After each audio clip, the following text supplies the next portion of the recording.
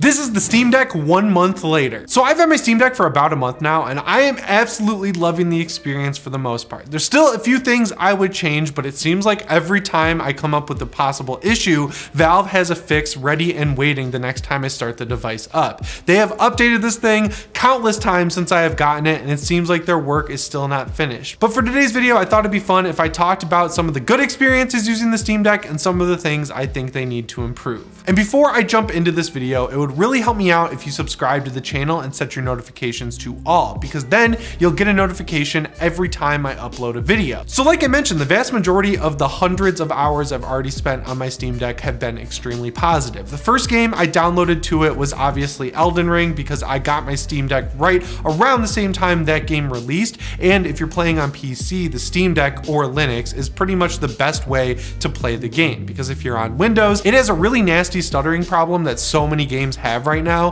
where every time you see an asset for the first time, it has to cache it, which causes a stutter. It is super annoying. There are so many games that have this same issue, like Ghostwire Tokyo, which just came out. Dying Light 2 Stay Human has had it since launch. Literally any game that uses Unreal Engine 4, save a few like Psychonauts 2 off the top of my head, will have the same issue, and it's super irritating because it's a really easy fix. Tiny Tina's Wonderlands just came out on PC, and when you start the game up, it optimizes the shaders, and because of that, even if you're playing in DirectX 12, it never has this stutter issue. The Steam Deck mitigates that problem by downloading the shaders for a game before you ever launch it, and that has helped with pretty much every single game I've played. Like Arkham Knight, for example, had a nasty stuttering issue when you were driving the Batmobile around Gotham City, but on the Steam Deck, it runs at a locked 30 frames per second because all the shaders are already cached and downloaded before you even start the game. The flip side of that coin, I guess that's a two-faced reference, is that this is also one of the big annoyances with the Steam Deck. Literally every time I've woken it up from sleep or turned it on from being shut down,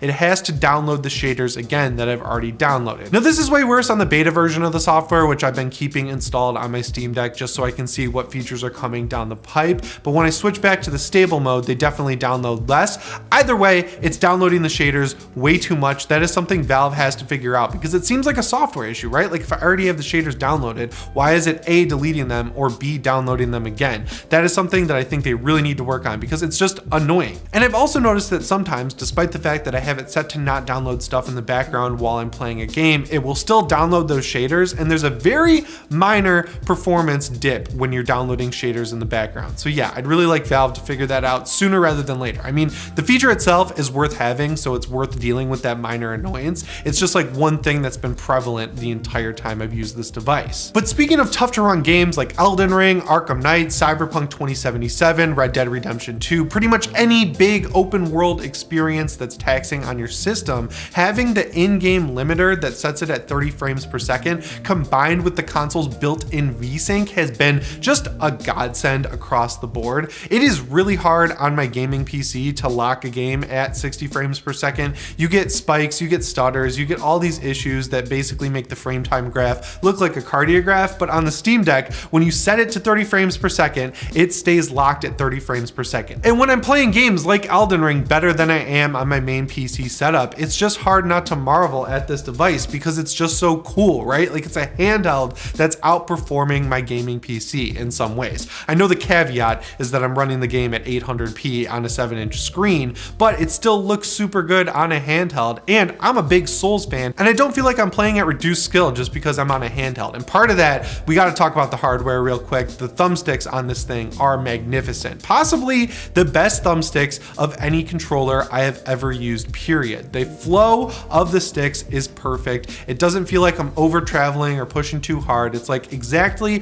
where I want the thumbstick to end up, it ends up. And doing things like twisting it in certain games, you get that pinpoint accuracy that you kind of don't even get on an Xbox Series X controller. Like these joysticks, whatever they did to test them or make sure they work perfectly, it worked because they are phenomenal. And one of the most underrated features of the sticks is the gyro controls that activate when you have your thumb on the stick. I didn't realize how awesome these were going to be until I played Doom Eternal. That is a game where I played it entirely through on the second hardest difficulty on mouse and keyboard, and that was a really sweaty experience. Like I basically had to take that game a level a night because it would take me a while to get through them because I was 100%ing that game. I was getting all the collectibles, I was making sure I did all the gore nests and all the challenge rooms that you could possibly do in the game. So I would take it one level at a time. And even on the Steam Deck, jumping back into that game using a controller set up on the Steam Deck, having that gyro control just completely makes it a one-to-one or nearly one-to-one experience for me. I don't feel like,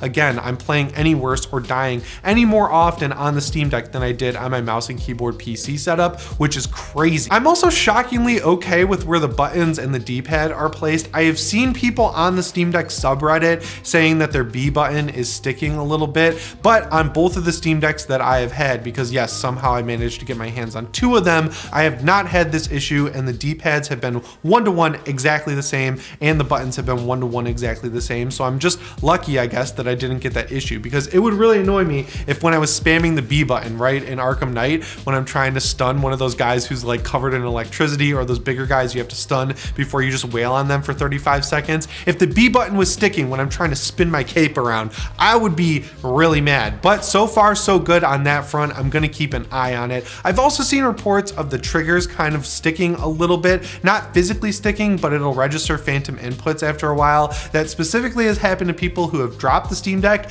I am not about to drop my Steam Deck to test that out, but I have noticed that the triggers seem to be a little bit fragile. My triggers on both of the units I've used have been great, but I can definitely see that that's an issue because people are posting about it on the Steam Deck subreddit. There are two criticisms I have of the controls flat out. The R1 and L1 buttons are just placed a little bit weird. Like they feel really good when you press them. They've got a nice little click to it, which you can hear here in the mic, but the way that your fingers rest on the triggers when you're hitting the R1 and L1, your fingers kind of slide off onto the triggers, and that doesn't feel great. I got used to it. I'm kind of hitting the right bumper and left bumper with this middle knuckle here on my finger. I don't really know if that's what it's called, this like middle section on my finger, and that kind of fixed the issue. But the positive end of this is that the paddles, the buttons that I thought were gonna be the most annoying feature of the Steam Deck, are just totally fine. When I wanna use them, they're right there. When I don't wanna use them, I never accidentally push them. That's exactly how these should be. I love it. Same thing goes for these touchpads. They're great. I haven't actually gotten to use them too much in games. I use them to control the camera in some games, like third-person stuff like Arkham Knight sometimes,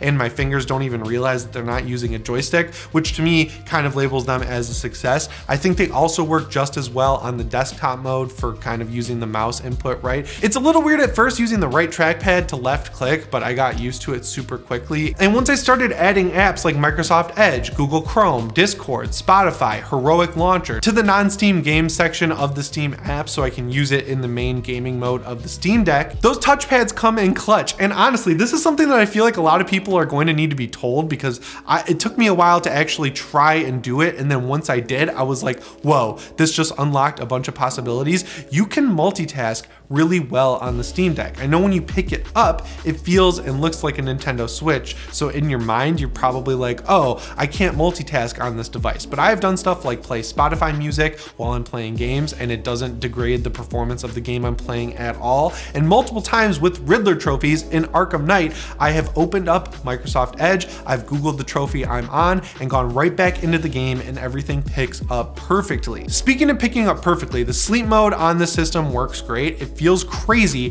to be playing a PC game, and then I put this PC technically to sleep, and then I wake it back up, and the game picks up right where I left off. I have actually closed my laptop that I game on quite a few times while I'm playing a game, and when I open it, it's like you wake someone up when they're in REM sleep and they don't know where they are, and then for a second there, you think they might kill you. That's what it kind of feels like when you start up a laptop that you close while it's playing a game. But on the Steam Deck, even with demanding titles like Red Dead Redemption 2, I turn off the screen, I turn it back on, it's exactly where I left off. Now, Valve talked about a feature they were working on where if you put the console to sleep and then picked up the same game on your PC, you would skip right to exactly where you were on your Steam Deck. Like you would skip the whole loading screen, you would skip the main menu, all that. That doesn't seem to work just yet, but it's good enough where if I'm at home and I put the console to sleep, it uploads the save to the cloud, and then if I open the game on my PC, it has that save. Even if I didn't quit the game, it does give me an error when I go back to the Steam Deck where it's like, hey, the saves are out of sync, but then I just click the button for downloading the save from the cloud and everything is good to go. And I guess just sticking on the theme of talking about the software right now, just in terms of aesthetics and the way the UI and everything is laid laid out. I think Valve did a really good job updating big picture mode. I remember back when I was in college and big picture mode dropped and I was like, I am going to use this all the time. The first game I played on it was Costume Quest 1 around Halloween, and it worked okay, but not well enough to install that version of SteamOS when it dropped. I was like, maybe I'll wait on this, and then Valve kind of stopped updating it, so I just never really installed it. This version of Steam, I will install SteamOS 3.0 on my laptop with the partition, right? I'll keep Windows there for Destiny 2, but for pretty much every other game, I will be using SteamOS 3.0 because it's just so much more fluid and it's easy to use and it's intuitive. The only issue with the entire operating system UI as a whole is getting back to the library is kind of tricky. Like the only surefire way I've ever really figured out how to do it is to hit the Steam button on the console and go to library. Other than that, I can't really figure it out by using the touchscreen on the actual device, but that's just a minor annoyance. Like everything I want to do, from doing community stuff to buying games to pretty much just anything you can think of with Steam, has been doable on the Steam side of SteamOS. And even though it doesn't have its own built-in web browser, when you go over to the non-Steam games tab of your library, it'll ask you if you want to download Google Chrome, it'll download it, it'll install it, it'll apply custom art for you, and you are good to go with the web browser. It's great. And this next part of the software is kind of like basically the dividing line between someone who just wants a simple ease of use experience or someone who really wants to treat this as a PC. I am definitely the latter. I love tinkering with stuff. I remember the first time I got my iPod Touch, the first thing I wanted to do was jailbreak it. When I got my Oculus Quest, I wanted to install Pavlov on it. I just like doing stuff that these devices technically can do, but they're a little bit tricky to get working. I have been having an absolute blast getting stuff running on the Steam Deck. When I saw that Arkham Asylum doesn't work out of the box, but if you install Proton GE, it fixes things, I hopped right over to the desktop, got that going, and when I started up Arkham Asylum, I was like, sick, this is awesome. I love this experience. And then when I saw that Reddit thread where Microsoft was like, we made some Xbox cloud streaming art you can add to your Steam library if you want, I was like, wait, I can make art for these apps that don't have their own custom art. So I went into the Discovery Store, I downloaded the free competitor to Photoshop, which you guys keep telling me I can say the name. I cannot say the name. I know that it doesn't actually mean the bad word, but YouTube, their algorithm, does not understand context. So you cannot say it, but you all know what it is. You all know what I'm talking about. I downloaded that. I made some custom art for Spotify. I made some custom art for Discord. I added it to Steam and it looks great. That kind of user experience is a ton of fun for me. It's almost more fun than playing games on this device. Like getting things set up and organized, it just activates something in my brain that makes me really happy. And the Steam Deck is giving me a way to do that. I love the customization. I love the fact that I can do anything I want on this device within limitation. Like, I don't know, installing Windows 11 on this device, even though Valve said I couldn't, I was able to get a Windows to Go version on an SD card, and I played Destiny 2 on my Steam Deck off a micro SD card. That felt like an accomplishment. It was awesome.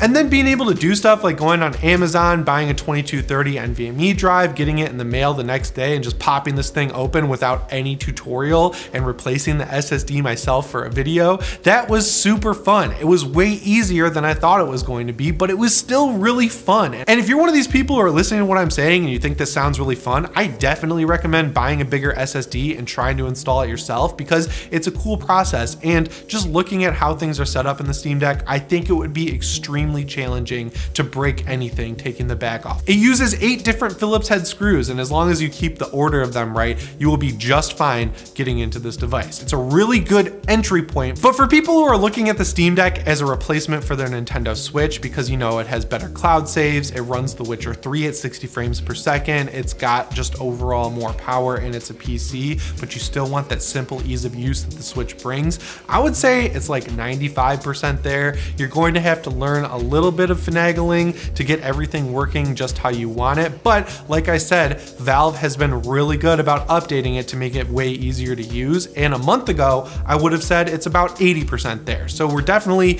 getting to that point where it's basically a great upgrade from the Nintendo Switch. I really don't want to oversell this device because there are definitely some nitpicky issues. Like a lot of them have screen bleed. This one does, my other one doesn't. The fact that the bottom of the device, there's no real seal here, and when you push on the bottom of it, when you like hold it to plug in the charger, you can kind of feel a little creaking. The vibration is slightly different between the two trackpads, which I think is kind of weird. Some of the time when I let it go to sleep, when it's in desktop mode, when I take it back out of sleep mode, it basically restarts the device into normal Steam mode, which is kind of weird. And finally, the fact that the fan does get really loud, all of that stuff is extremely minor compared to the amount of fun I've had playing with this device. Like, I have a laptop at home that has a 3080 in it, which I know isn't as good as the desktop 3080, but it's still pretty beefy. It's got an 11th gen Intel processor, it's got 32 gigs of RAM, like it's a pretty powerful PC. And I look at that thing and I go, man, I just want to play it on my Steam Deck. Like, the main goal in my life right now is to try and get Tiny Tina's Wonderlands working on the Steam Deck so I can just play it on there. Because having that game on a handheld sounds awesome, but the way that the game is made, unfortunately, this is still annoying on a regular PC. If you launch it from the Epic Game Store,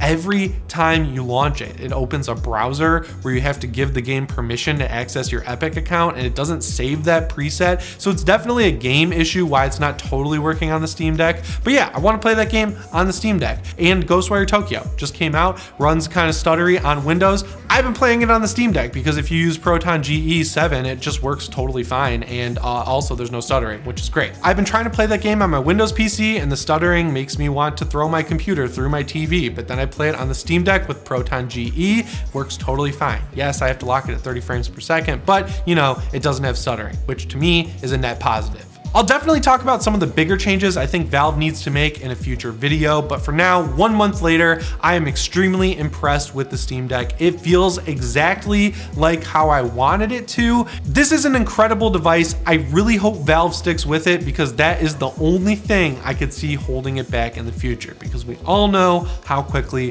Valve abandons hardware. But the fact that people have this thing pre-ordered all the way into 2023, I think we're gonna be just fine for at least the near future.